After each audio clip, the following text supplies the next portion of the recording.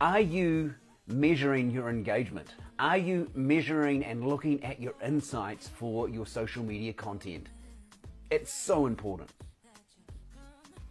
Hi guys, John from Enthuse Media and Events, and today with my Friday iPhone creating great content, creating great video content with your iPhone Friday tip is I just want to emphasize how important it is that you've got to be looking at your insights. You've got to be looking at those stats. And one of the most important ones when you go into your insights, and especially in Facebook, is you've got to go in how long are people watching your videos for?